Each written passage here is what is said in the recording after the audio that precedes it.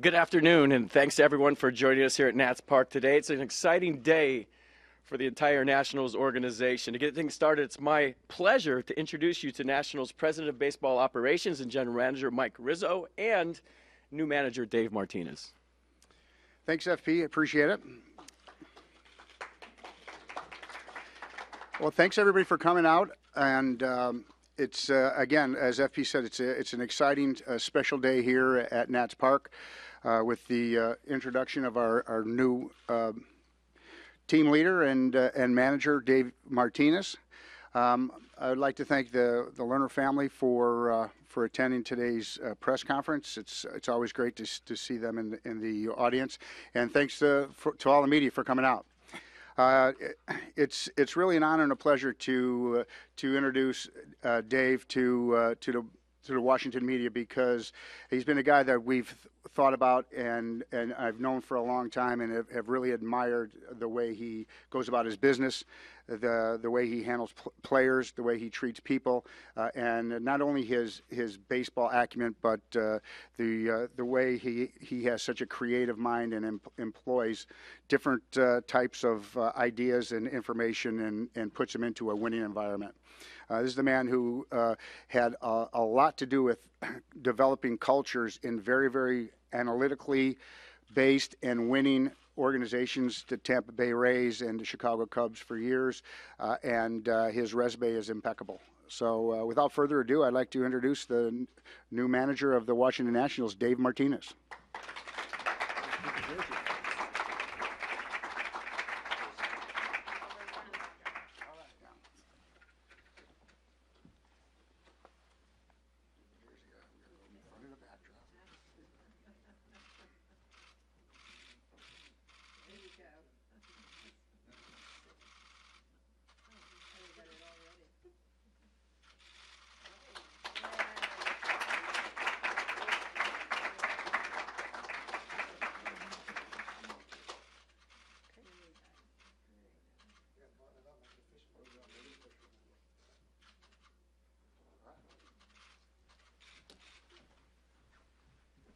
Nicely done.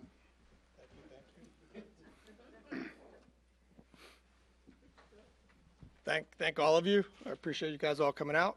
I'm sorry that I had to put my pin down that I got that I love already, but I'll wear it again, I'm sure. First and foremost, I want to thank the Lerner family, their extended family, Mike Rizzo, baseball ops, all the people involved that got me here. I'm honored and elated to be a part of the Washington Nationals family. I'm looking forward to my tenure here, and I really, really, really am blessed to be able to work with some of the finest, which I believe one of the better teams in the National League. And I'm looking forward to working with them and being a big part of the 2018 championship season. Thank you, Dave. Thank you, Mike. We have microphones circulating on either side of the room. Please raise your hand and wait for the microphone before you ask your question. And please state your name and affiliation before your question. We'll open it up for questions now. Chelsea Janes, the Washington Post. Welcome. Thank you. What have the last maybe few days been like for you, and kind of how much does it mean to finally kind of get this opportunity after, I know, being interviewed many times over the last few years? It's been overwhelming. I've been on a lot of flights, but I welcome that very much. Like Mike said, I've known Mike for quite a while, and this is a half a dream come true to me, to be able to work here with Mike and the Lerner family, and to see what they built. I mean, this is just an ongoing thing that they've started years ago, and to continue in the successes that they've had, and to get to that next level, which is win a world championship here in Washington. I think the one thing I have to say after talking with the Lerner family and Mike, we definitely have something in common, and that's the desire and passion to bring a world championship here to Washington, and we're going to get it done. Mark? Mark Zuckerman from MASNsports.com. You were in the unique position of being able to see this team from across the field during the playoffs just a few weeks ago. As you were watching them, what did you see, and what, if anything, did you see that made you think there's something lacking or something that can be improved on to get past that hurdle? Well, well, first and foremost, as you know, it was not easy. We went to Game 5, and on the other side, I've always had a thing about never quitting, and we preach that every day. It's something that I'll bring here. We'll play till the last pitch of every game. We'll compete every single day, and we'll win as many games. The object is to win as many games as possible, starting from day one. So I think moving forward, this team doesn't lack much. It really doesn't. I think we just got to get over the fact that we're not here just to win a playoff game. We're here to win the World Series.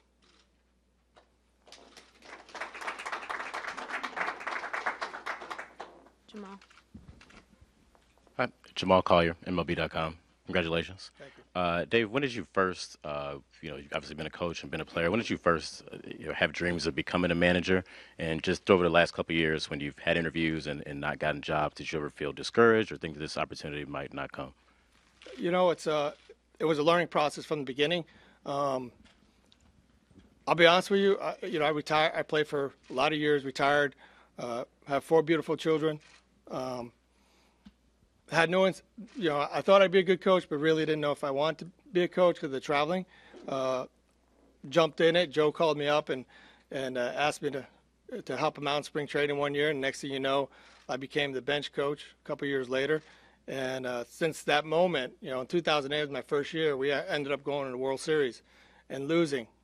Since then, I really had the burning sensation of being considered as a manager one day, and through process and preparation and going through all the interviews, I've learned a lot about myself and my skills, and which led me here to today. And like I said, I appreciate Mike and the Lerner family to see the value that I'll bring to the Washington Nationals. Dave, over here. Dan Kolko with Masson. Congratulations. Thank you, Dan. You worked under a pretty strong manager in Joe Maddon for quite a number of years. What elements that he brought to the table as a manager do you see yourself maybe having now that you're a manager, and how do you maybe envision yourself differing from him in any number of areas, if at all? Joe and I have been pretty successful together. I really believe that why change something that really works? I am very creative. We shared ideas together. I'll bring a lot of those ideas here. It's a whole different team. It's a whole different perspective here. So there might be a little changes based on our players, but for the most part, we're going to be prepared, stick to the process. I mean, that's the biggest thing that I learned from Joe. It's a long season, and it's all about preparation and sticking to the process. Howard. Howard Fendrich with the Howard. Associated Press. Welcome Howard, to you've D.C. been around for a while. I know you. Yeah, nice to see you too. What do you consider the best trait or quality that you bring to managing? What about you will make you a good manager? And is there any sort of area in which you think there's something you stand to learn still as someone who hasn't done that job yet? Well, the one thing I could tell you that I'm very, I have a lot of high energy, positive energy. I'm not a guy that's going to sit in a manager's office. I'm very hands-on. I love talking to players. I love conversations with players. It's my strong suit. I collaborate a lot with front office, Mike, ownership, to get it right. Look, I meant this sincerely. This is a big family. We're all in this together. We all got to think alike, have the same ideas. in order to really be successful. And I plan on bringing that and bringing everybody together as a whole. And like I said, the ultimate goal is to win that championship. I mean, to bring a world title to the city of Washington and the fans who deserve it. I'll be honest with you. When I came here for the playoffs, this place was electric. I mean, even from the opposing side, it was very. My hair stood up to see how the fans were, all the red and all their. Man, I was jacked up about it. So now to be on this side and hope they cheer for me and our team, it's going to be pretty cool. Barry. Mike, Barry's for the Washington Post. Hi. What did you know about Davey from the outside prior to this process? And then what did you learn about him sitting down that maybe you didn't know that impressed you? Well, looking from across the field with Davey for years that I've watched him is first of all, we have one thing in common. Joe was my manager too, so I know Joe very well. I know how he treats people. I know how he's got an infectious kind of a personality. But seeing Davey from across the field, knowing him as well as I did, just the way he interacted with the players, the way he cared about people, the real. To me, what he brings to the table is he's a perfect blend of the old school 16-year veteran that grinded out a 16-year successful career in the big leagues, and a creative, analytically minded a person that can put both of them together and really have the best of both worlds. So that you talk about. Creating cultures both in Tampa and in Chicago, where they were very, very successful, and he was a big part of that. Talking with Joe and Theo, who could not have spoken more highly of this person right here, it was great information. We talked to him 4 years ago, and we didn't give him the job, and this time he was, and I told this to Davey when we talked to him the second time. I flew to Tampa, and we had a great day together in Tampa. And I told him, I said, "You're, in my humble opinion, you're much more prepared to be the manager right now than you were 4 years ago." A World Series championship under ring on his finger, deep into the playoffs each of the last 3 years, taking a greater leadership role each and every time that I was around the Chicago Cubs and seeing how he handled things there. Taking his communication skills to another level. Now it's not this young up and coming team. You're talking about having to deal with stars, the Bryants, the Rizzos, and the Lackeys and the Lesters. So he's got that. And I think the most impressive thing about it is I've been doing this a long time. I know a lot of people, and couldn't find one person to say a negative word about his character. And to me, that was what it was all about. Charlie. Davey, Charlie Slows, Nationals Radio.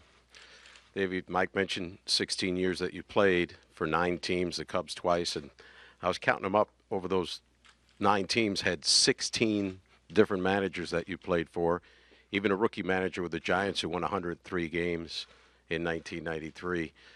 I know the game's changed, and Mike mentioned some of the things now with analytics and whatnot. What do you take from the different managers, different types that you played for over the years that maybe you bring to the table now? By the way, I've known Charlie for a long time, so hi, Charlie. We go way back. The one thing that I've known and that I've learned from the best managers is to stay positive. I mean, that's for me. That's the key. Not every day we're going to be successful on the field, but we got to figure out ways how to stay positive and move on to the next day. I play for Bobby Cox. I play for Dusty. Those guys taught me that, hey, there's always another day. After 15, 20 minutes, I did something in Tampa when we were there, and I told the guys after 15, 20 minutes after a loss, I want the music on. We're going to forget about it. We're not going to dwell on it anymore. We'll move on. We got another game tomorrow, and and they loved it. And they bought in, and it was done. We had, we ate together for the most part after the game, and it was over, and we came back ready to play the next day. So I think positivity, a lot of energy, let them know that we care, even when they have a bad game, when they have a good game, let them know that we always care about them. You'll get the most out of each player. Chelsea from the Post again. You've obviously been in a position as a veteran player with a rookie manager, had to kind of get won over by him. What are the challenges of maybe kind of winning over a really veteran clubhouse like the one you'll have here, and how do you do that? It's building relationships, communicating, trust. Those are the three things that I kind of instill myself with. Let them know that I'm on their side. This is a partnership between all of us, so they'll know that right away. Like as soon as this day's over, my job is to start getting on the phone and start communicating with all the players. I plan on flying to Arizona and going to Max's event Saturday just to meet with him. Eddie? Hey, Dave. Eddie Matz from ESPN. Welcome. Hey, two questions, actually. First, do you prefer to be called Dave or Davey? I hear both. It doesn't matter. So when I came up to the big leagues, Davey came about. Harry Carey gave me that name, and it stuck. So. So you don't care which way we write it? No, and I don't. It doesn't bother me a bit. I'll answer to both. There's a lot of names that I won't answer to, but those are okay. Got it. Duly noted. Secondly, the number 4 on your back. Is there a story behind 4? I wore 14 as a player. I wore 1 as a player. When we signed Price, he wore 14 at Vanderbilt, and so they asked me if I give up my number. Of course I did, but they gave me number 4. The way I look at it is, I have 4 kids, and it's like my 4-leaf clover. So I've been pretty lucky and pretty successful with it. So when it was available, I wanted it. Jorge?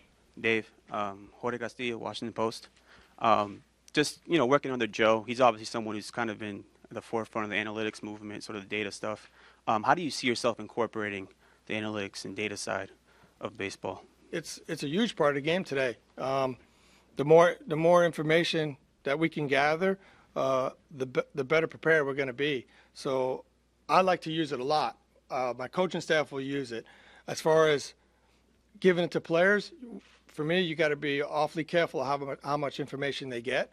And I get it. Hey, like Mike said, I got a little bit of old school with a lot of new school. This game is still played on a diamond, on dirt, on grass, with the bat, with the baseball, with the glove. We've done it. These guys have done it since they were little. I do believe in that. But it helps me make decisions like before the game or with lineups and with other things of how we're going to do things. And it's, like I said, it's a big part of the game. Why not use it? I mean, the information's there. We should all use it. David. David Driver of Sports Exchange. Hi, Dave. Everybody knows about your relationship with Joe Madden. What about coming up in the minor league system with the Cubs? Who's some of the managers you had? I think the '86 Iowa team, you played with Greg Maddux. Sort of talk about that and how that formulated for you. Yeah, it was definitely a great I had some really good teachers back then. Jim Snyder, Tony Franklin, Jimmy Pearsall was my outfield instructor. So I learned how to play the game the right way. It's funny that you bring that up because the first time I ever met Joe was in 1983 in the Instructional League. And I was walking across the field. I was 18 years old, and he comes over to me and taps me on the back and says, "Hey, I really like the way you play the game." I didn't know Joe from Adam. I was just looking at him like, "Oh, thanks," And we then developed kind of a friendship every time we saw each other. And in 2006, he calls me up out of the blue. He got the manager job with Tampa and asked me to come teach the game the way that I played it. And I thought that was pretty cool. So obviously I did it for 2 spring trainings. And then in 2007, George Hendricks got hurt, and I took over at first base coaching for him. And apparently the players really liked me to be around. So after that year, I sat with him and Andrew over coffee at Starbucks for about an hour and a half, and I told him I had to leave, and Andrew says, "Congratulations, you're the new bench coach."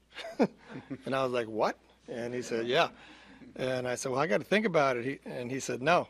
And so I said, okay, I'm in, and that's how this all came about. In the back. Dave, Moisés Linares de Telemundo Washington, bienvenidos a la capital del país. Háblanos un poco de lo que significa ser uno más, un latino más en esta liga donde no hay tantos managers y lo que significa venir a un equipo como Washington que ha hecho cosas muy buenas pero se ha quedado corto en varias ocasiones. Is this for me?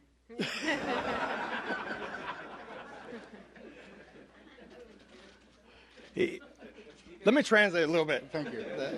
He asked me, first he welcomed me here to Washington, and then he asked me about being a Latin manager now, and obviously Alex Corrigan, a chance to be managing in Boston, yeah. So it feels great, and it's gratifying. There's a lot of good Latin personnel out in baseball, coaching, in the front office, and it's nice to be recognized. But I really believe that I'm here because of merit, and not because of any race or anything like that. So I'm excited about being here because of, like Mike said, because he feels like I can do the job. And in the back. Dave, José Garza para Univisión. Si pudieras dar unas palabritas en español, te lo agradezco, aunque no sean muchas.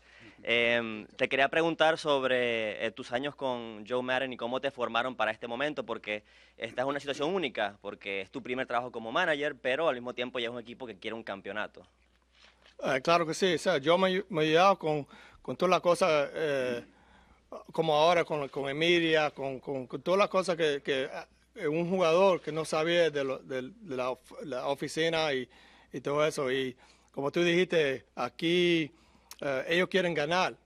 Y es diferente con los otros equipos que hice entrevistas.